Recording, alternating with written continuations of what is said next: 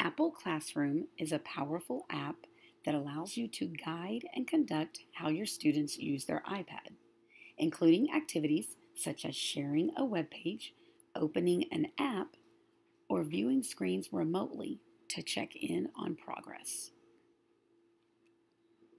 A teacher installs the Apple Classroom app. Students do not need to install anything. You would create a new class, enter the class name, choose a color, and select Done. Add students. Share the code with students.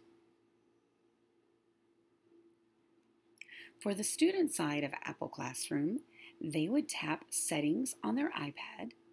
Near the top of Settings, they should see Wi-Fi, GPISD, and they should have their Bluetooth on.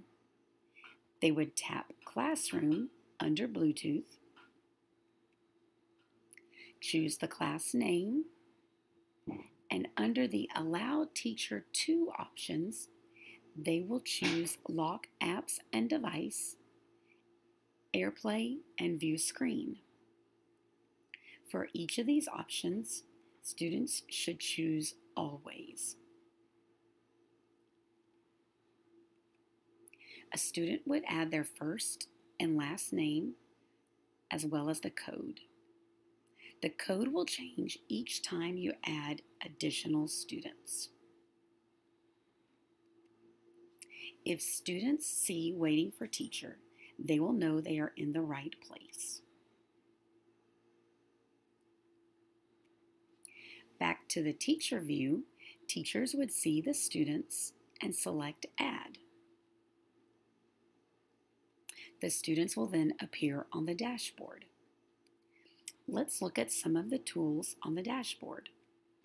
The first one is Open, which allows a teacher to launch an app for each of the student iPads. You also have the option to lock the students in the app after opening, but please be aware that you'll have to come back and unlock the students to allow them to continue on with additional apps.